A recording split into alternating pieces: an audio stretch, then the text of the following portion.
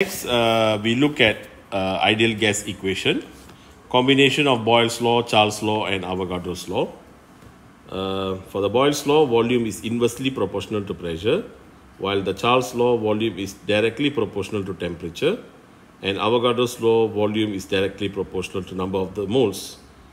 And when we combine, we get an expression called ideal gas equation or ideal gas law. The formula is PV equals to nRT, where R is known as the ideal gas constant.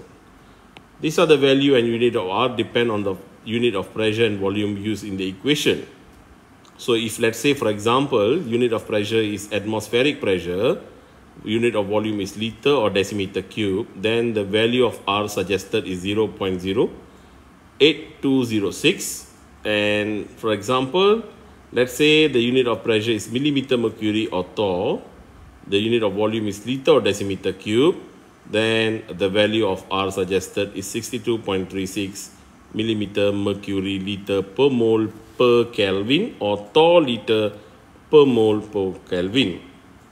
Application of ideal gas law, density and molar mass of gas can be calculated by rearranging the ideal gas equation. So rearranging the ideal gas equation, there is an expression in the yellow color box relates the density of the gas from the parameters pressure, molar mass, ideal gas equation, and also ideal gas constant and absolute temperature. So the formula will be D stands for density, equals to pressure multiplied with molar mass over universal gas constant multiplied with absolute temperature. This is how the formula is derived. You can try yourself how the derivation works. Here they already show the steps.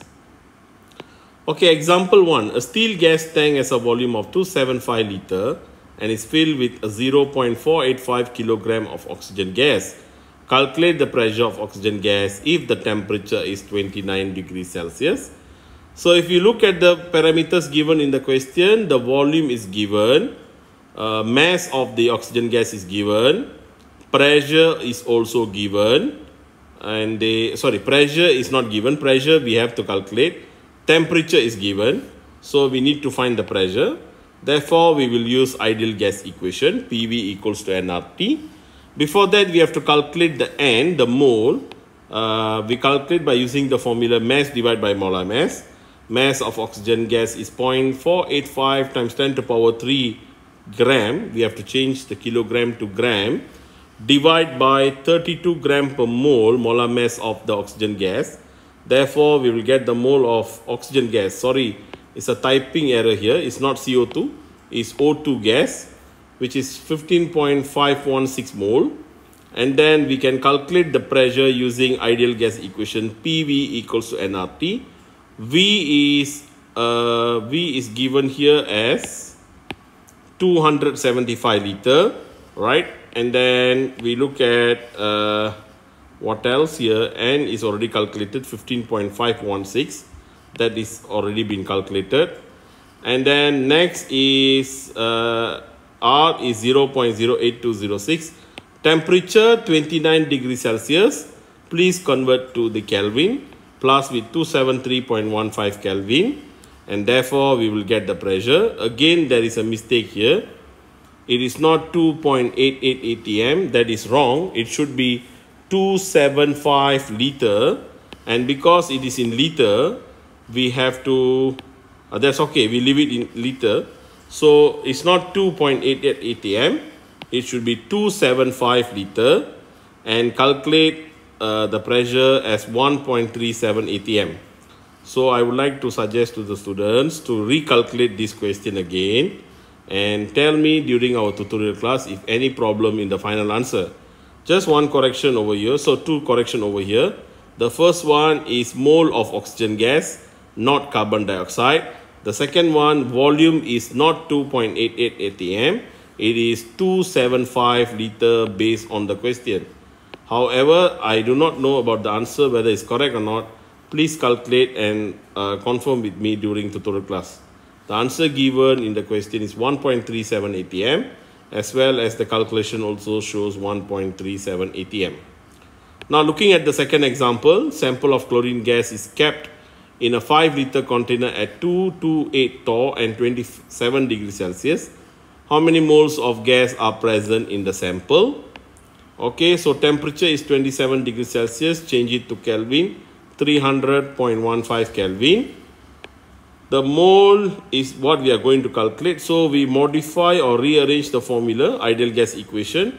PV equals to nRT, N equals to PV over RT. P is given in the question 228 torr. Please convert it into ATM or atmospheric pressure. That is 228 torr divided by 760 torr. You should get the ATM as given in the answer, 0.3 ATM. And then volume is given as 5 liter.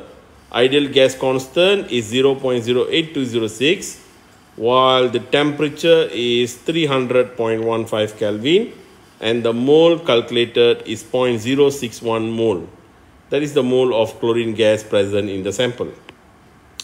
Now looking at example 3, a chemist has synthesized a greenish yellow compound of chlorine and oxygen and finds that its density is 7.71 gram per liter at 30 degrees Celsius and 2.88 atm. Calculate the molar mass of the compound.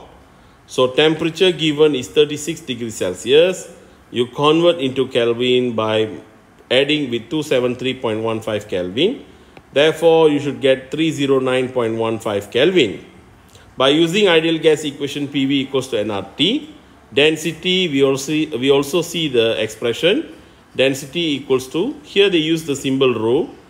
In previous video, in a previous slide, we saw D has been denoted for the density. So either rho or D will be used, equals to P multiplied with molar mass, pressure multiplied with molar mass, divide by universal gas constant, multiply with absolute temperature. And then we rearrange the formula because, bear in mind, we are going to find the molar mass or the molecular weight. So molar mass will be equals to density multiplied by universal gas constant, multiply by absolute temperature, and divide by pressure. And the answer after insertion of all the values shows 67.9 gram per mole. Okay, again, I hope students will recalculate this answer and confirm with me if any wrong during our tutorial class. This is example 4. I would like you to calculate yourself and see whether the answers are correct or not.